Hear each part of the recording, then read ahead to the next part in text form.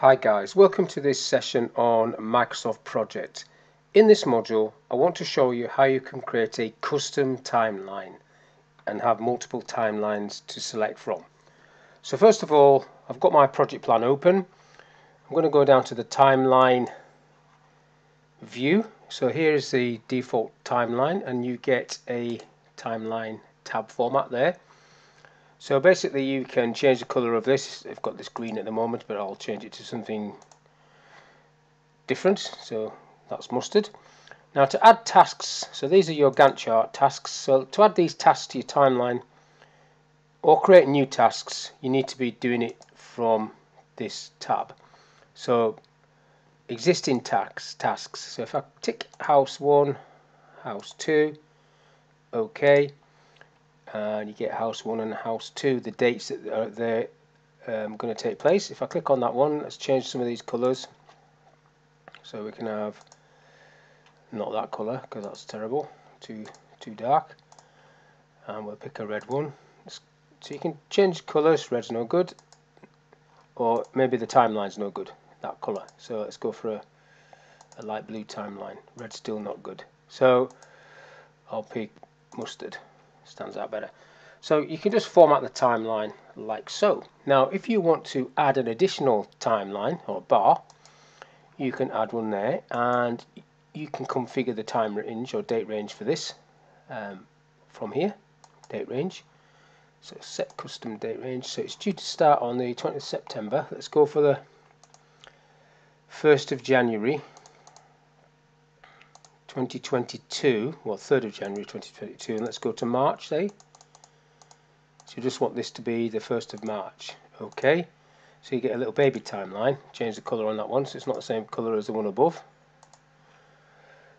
In fact, that's not true. I can't do that. They're both going to change colours, which is a bit annoying. Never mind. Let's add some tasks. Existing tasks. Let's go for house 6 and 7. Okay, so 6 went onto that one. That one is in on the 10th of March, so it's gone onto the main one, so it's not there. And we can change the colour on that one again. I'll use that colour just because it's there. Pick a terrible at colours. I suppose I could pick a white font. That's okay. Now, if I want to add a task that isn't on the Gantt chart, you can add a task through there. You can also add a milestone, all these things. And when you do that, if I had one, if I just insert a task, I'll call it house 10. I don't think I've got 10 houses. And it's due to start on the 9th of September, finish on, let's go for the 13th. Okay. So it's on the same date as that, look. And I've now got a double.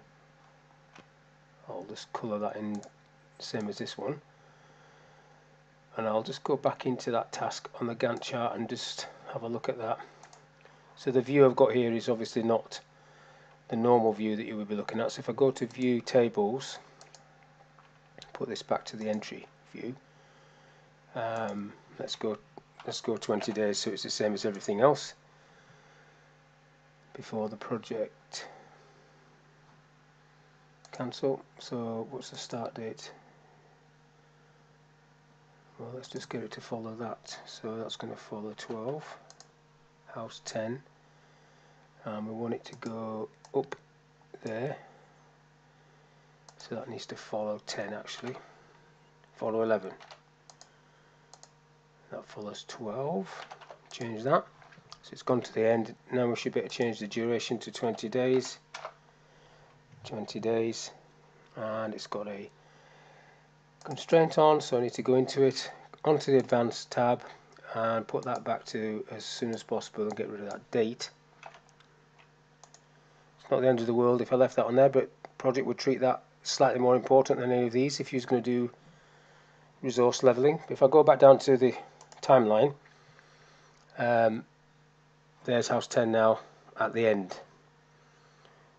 Now if I want to save this view, I can save this view. So if I go back to the view tab, I'm on the view tab, save view, and I'm going to call this timeline 2. Okay.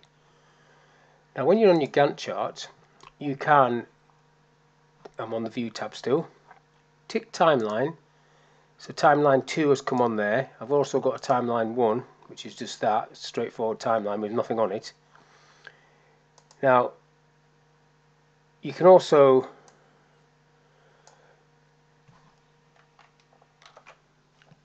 manually drag tasks up there. Sit this on there, copy it onto the timeline. Where is it supposed to be?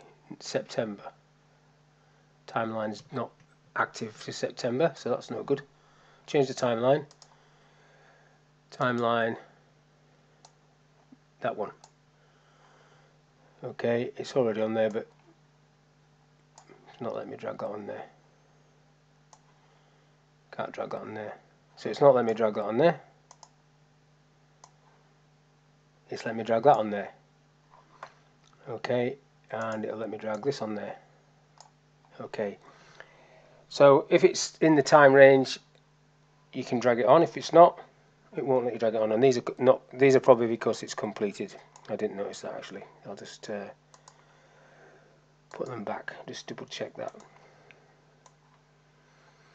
Right, so that's starting on the 21st of October. So these are starting before that. So that first one, that number 4 is November. Should be able to drag that on. Yeah, house 3. So if your timeline is not configured to take the other ones, you've got a problem. Or if they're already on there, you've also got a problem. Now I've got this timeline totally cluttered. You've got, let's go back to the timeline so you can see it in a better view. Now you can copy this timeline for email, for presentation, and I'll just put it into PowerPoint. Just basically copies it and then you paste it into PowerPoint.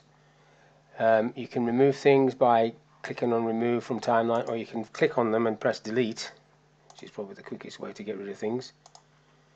And if I click on that, it'll get rid of that timeline altogether. And get rid of that. Get rid of that. So you can do all that. You can also expand the number of lines that's displayed. If you had loads of text in there, we haven't, so I can put that back to 1 probably. It still would work. Still see it. Bar label.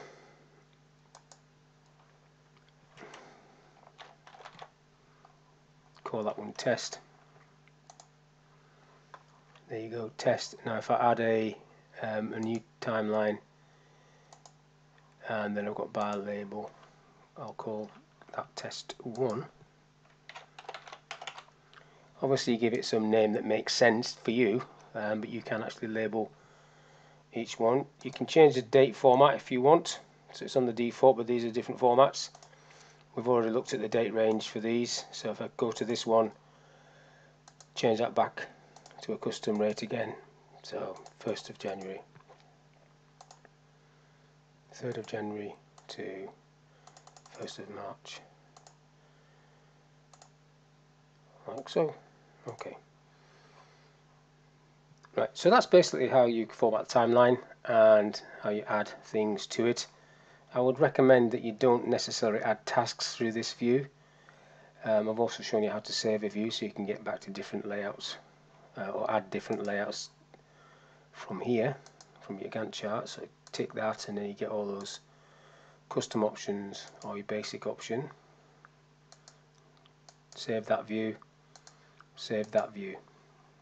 Totally up to you. Or if you go back to view, you can just have it off, which is what I tend to do. So hopefully that's of use to you. Thank you for your time. I'll see you on the next one.